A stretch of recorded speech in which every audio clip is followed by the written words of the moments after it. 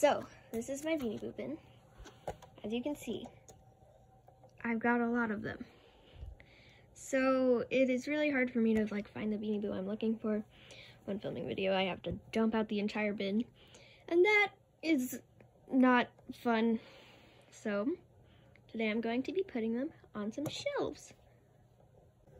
So I'm going to be putting the Beanie Boos on these shelves. Obviously there are books there, so the first step is to clean them off.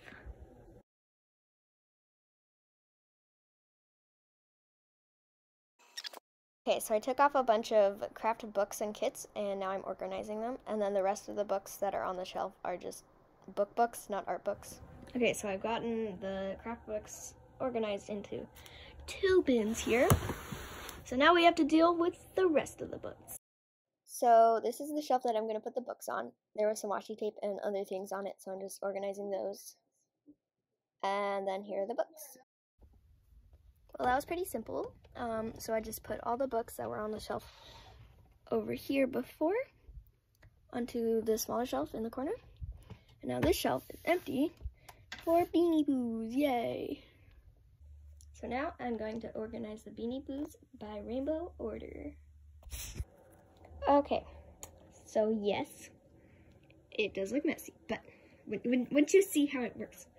So first we have pink, then orange, my 1 yellow, and then we have green, blue, my 1 purple, my feet, and then we have black, brown, white, gray, and rainbow. So now, time to put them on the shelves. So I have 60-something Beanie Boos, and it was really hard for me to fit them all on that one shelf, and I tried again and again and again. I couldn't get them to fit, and you'll see how many times I just tried and then wiped them off, and then emptied it, and you see, and then. So this one I tried to put the mediums in front, and then put the rest, stacked on top of them. So I finally got the other shelf empty because I gave up. And I'm putting the rainbow across both shelves because I just think that looks better than some people I've seen who've done it differently. And this is, how I got it to work. I still had to cram them a lot, surprisingly. So that was great. So towards the end, some of them just got crammed between each other, and it looks kind of random. But that's what we got, so yep.